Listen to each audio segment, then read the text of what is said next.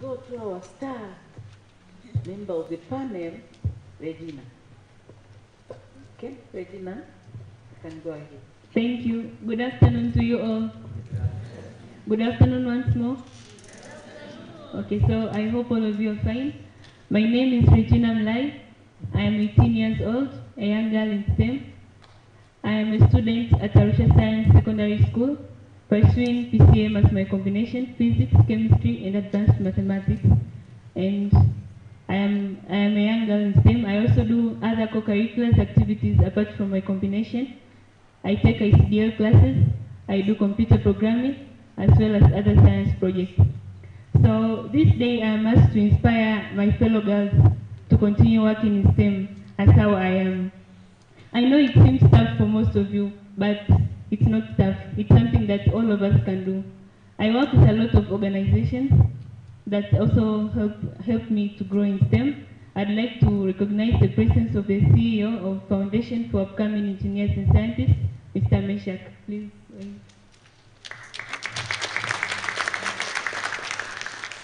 This is one of the organizations that I work with, and it has enabled me to become who I am today, and it has given me the confidence to move on with STEM. I also like to recognize the presence of the head of Department of Science into Use department in the school that I study, Madam Rukia Atibu,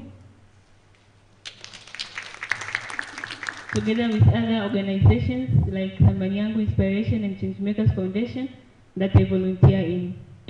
So I'd like to tell you a short story about me in STEM.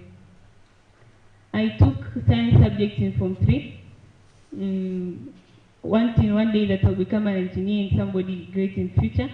I thank God that I passed very well in my Form 4 national examinations, and it was time now to go for advanced education.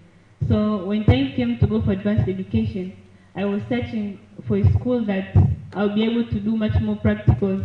I'll be able to feel that I am really into STEM more than the normal cramming and the theories we were used to. So because I was already into contact with a lot of people, because I was already working with a lot of organizations, I applied at the United World Colleges, UWC, for a scholarship to go for an IB diploma program. After I applied there, I had to go through several interviews, online interviews together with physical interviews. I thank God that I also did very well in the interviews, but unfortunately it was the time of Corona, so they could not fund me fully. It was a very shocking moment. I mean, all my entire ordinary level, I've been working thinking that a time will come, I'm going to study at United World Colleges. I'm going to be a student in an international school, but I did not manage. I remember my dad telling me this, "Mwanangu, unataka niuze nyumba ya nyembe huko kwenda nini nikupeleke kwenye shule ambayo nataka usome, au sasa itabidi when you find a second alternative." It was a very tough moment for me because I had already invested, I had all my hopes in that place, and I could not make it happen. So I searched for another school instead, and I went to Arusha Science. And I literally thank God that I'm in Arusha Science because it's actually the place that I was meant to be in. It's a place where I've got to discover that I have a lot of potentials in me. It's a place that gave me the courage and the motivation and the confidence that I can do a lot of things. I can become somebody else greater in the future. When I was chosen to my combination specifically, I come from a family of four children. I have 3 brothers. All of them took science combinations in their advanced level. And when it came to my turn, my dad asked me once again, "What combination are you going to take?" I said, "I'm going to take PCM." And he told me, "Why PCM and not just go for something like arts or business? You know, you are a lady. You fit if you become an accountant or a lawyer. I'd like to see you working like your aunt in Stanbic Bank, somewhere in CRDB like your uncle. So that's what I want to see from you." And I told my dad, "No, it's not my passion. I want to go for science." And he was like, "Why?" Then I decided to prove him wrong. After a time, he decided to accept me to go for sciences, but he wanted me to take PCB instead of PCM. He thought it would have been better if I would become a doctor. He thought that I fit in the field of medicine more than engineering. So I remember it was still after Corona when Tanzania and Kenya had a certain conflict in the border. so we were not allowed to transport. My parents are business people, but we are also farmers. So he was not able to transport most of his products from Tanzania to Kenya. I remember we had a very great loss, and he was telling the entire family about it. I've incurred this loss, and how am I going to solve this problem and stuff like that. Then I told my dad, you farm oranges, yes, we sell them to abroad, to Kenya and in Tanzania, but if you allow me to pursue my dream and become a chemical engineer, I'm going to help you get out of this zone. And he was like, how are you going to do it? I told my dad, if I become a chemical engineer, I'm going to work to my very best to make sure that I make a citric acid manufacture plant around the place there. Then we'll be able to buy the oranges from our farm because it's a very big farm. It's in Tanga region. We'll also be able to buy oranges and lemons from the entire community around there. And then we'll manufacture them into citrus acid and we'll export it to other countries. So that way, it will become something better for the family. We already have invested an interest. Then he thought I could not do it. I wrote a very nice proposal about it and I sent it to him.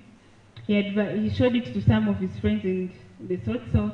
They were motivated with what I did, and they told him, just let the girl go for what she wants. So here I am today at Arusha Science doing my PCM as my combination. So most of you girls would ask, why STEM? Why shouldn't you go for business or law or for something else? And why choose STEM? Researchers have proved that only 28% of girls today are in STEM.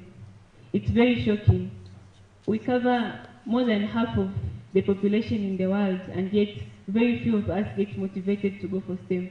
So it's something that all of us should have that call from inside, that you are called to serve a greater purpose in life. You are able to solve the challenges that are facing us. We see global warming problems every day. We see people getting tough times with agriculture, for instance. Why shouldn't we be the ones to solve the problem? So if you just feel that call from within yourself, you are able to solve the problem.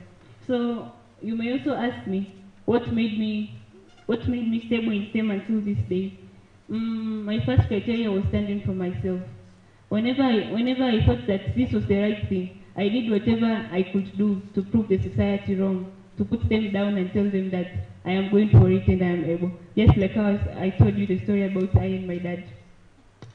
Also demonstrate that STEM can be done. It's like creating luck for yourself. You cannot just sit there for a whole day thinking that I'm going to be that one engineer one time, I'm going to be somebody doing something in mechatronics, I'm going to become a medical doctor without taking real initiatives of doing what you want to do. If you're planning to become a medical doctor, why during your holidays, right? Why as a girl, as a young student, try visiting different hospitals, try getting contacts of people, of medical doctors you know around the place. Ask them how they manage in their fields. Ask them what they do to become what they have done until now that they are the people we see them. So that way, you are creating luck for yourself. You are paving a path for yourself to get to places you want to be. Also, I'd like to tell you girls that STEM is not only about getting good grades in class, it's about doing. Whenever as I pass through different scholarship opportunities, you can even ask the U.S embassies today, they don't only focus on your academic excellence. They want to see what else are you. If I remove that division 1 of 0.3 that you have, that one of 0.4, that one of 0.7 that you acquired in Form 4, what else are you? What else can you be? What else the society can benefit from you as a girl and as a young woman in STEM? So volunteering and community outreach would be a better way to answer that question. Try going for different charity events, try working with different organizations, try putting yourself in different standards compared to what everyone else is doing. I also accept that failures and mistakes are always there, but whatever challenges that come your way, remember the goal. Think of why you started. Think of why you are doing what you are doing. If you remember the goal, you're not to be able to face down, you face down the bullies, you face down all those discouragements that you receive. So try your best and try to become what you think you're going to become to be, because you are better off than anyone else. And remember, when one door closes, you have two options. Either keep moving or give up. either prove them wrong or follow what they are telling you. So I'd advise you, you prove people wrong on what they think you are and keep moving. If you look on STEM, STEM stands for science, technology, engineering, mathematics, but from all the former speakers, they have been speaking about science, engineering, mathematics. Somehow they have forgotten about technology. So try leveraging yourself in the digital era. We are living in a different era right now where everything is on media. We have social media accounts. How many of you have Instagram accounts here? How many of you are on WhatsApp? How many of you are on Facebook? But do you use the social media sites for productive things? Or use social media sites to post our photos when you went to Mount Mary Hotel, when I had a visit to this park with my friends, when I went to Pizza Hut with my friends and we had that fun time? Why don't you use that social media account to broadcast what you are doing? Start from the very smallest steps. Try collecting even the people around your village. I mean the children there. If you want to become perhaps an engineer, teach them how robotics work, teach them how they can manufacture things just to the normal things we have in the environment. Then take pictures of those and post them. Create accounts in important places like emails and LinkedIn and post every step of your achievement. And that way you can become somebody better. You will get people to fund you, will get people to support everything that you're planning to do. So that's another way of getting into what you want to be. Also, fight discrimination. Girls in the recent world, we have been told that we can't do better in maths, we can't do better in physics, we can't do better in chemistry, but work hard and prove them wrong. Show them that we girls can do even much more better than them. The Form 4 results of 2022 literally inspired me, the ones of 2021 I mean.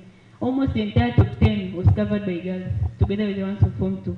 They were covered with girls. We had only like 2 or 3 boys in the best 10 students. So that's evidence that we girls can move. And if we look at what those girls were pursuing, most of them were from St. Francis. They were all taking science combinations. So that means if you are a girl in STEM, then you are able to make it happen. Also, use your time wisely. Most of us, we use our time not in the efficient and not in the appropriate way. We don't spend our holidays, we don't maximize the little time we have. Instead of spending your entire holiday of 5 weeks or 4 weeks just having fun, chatting and all that, seek for opportunities, try new things, try to learn simple soft skills that will help you and will advance you in your careers that you want to become. So I'd like to tell you that we all start from somewhere, but it's where we end that counts. And we are different girls. We can choose to become what we want to become. We can choose to become good girls. We can choose to become average. We can choose to become great in the future. But what makes us unique is what we choose to become. And it will be better if you choose to become different from what everyone else is doing. Thank you for listening.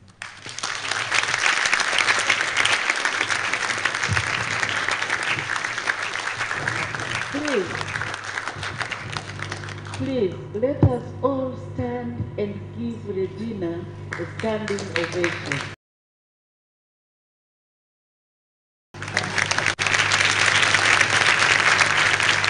Yes.